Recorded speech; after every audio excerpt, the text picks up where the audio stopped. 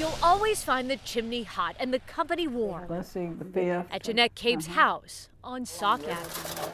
It's been that way in Darrington for 64 years. I better turn it down. Today cooking something at 480 degrees of love. Most grandmothers fill their dinner table from the heart, but Jeanette is practically everyone's grandmother in this town.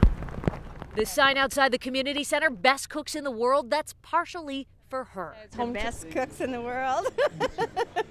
Yeah, they are. They're awesome ladies. They brought in a big truckload of turkeys. Because Jeanette and her army don't just cook all day, they cook for the toughest days as well. Knowing those people are down there and not finding them has kind of took a toll on me.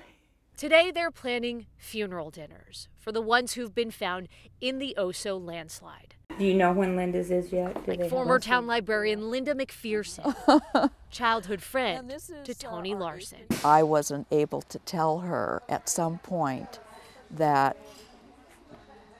what her friendship meant to me. But this town could have much more of that, with 90 people still missing. The phone tree lights up and things start rolling in to those people in need. Yeah, that's good. You can bet Jeanette and her troops will be at every last one of them. Whatever they need.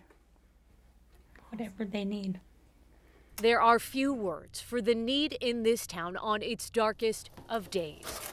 But as that comes and goes, the light in this kitchen won't go out until that need is filled. There'll never be anybody, any place, any better than Darrington to support people. In Darrington, Lindsay Cohen, Como 4 News.